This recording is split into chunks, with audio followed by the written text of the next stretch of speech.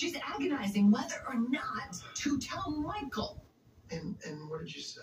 She has a choice to put the kiss behind her and move on with her life. I hope you will allow her to do that. Of course I will, Nina. I swear to you, whatever else you think about me, I have not and will not pursue Willow. You want Valentine to go free? Have you tipped him off? No, it's not about him. It's about Charlotte.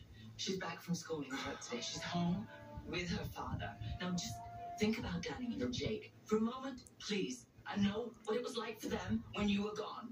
If Valentine goes down for Pikeman, he'll be gone a lot longer than 3 years. And what is going to happen to his 16-year-old daughter? I can't believe that we were working on this case together and finally get what I need to be free, and you're backing out. I'm not. You will get what you need. But I owe her. I almost took her life.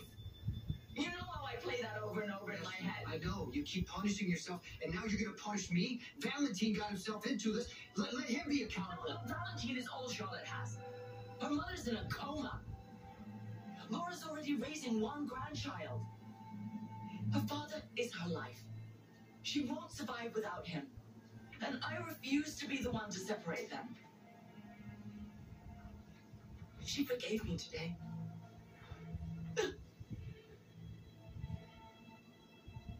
She forgives me. It's huge. It's huge. I can't repay it by damaging her more.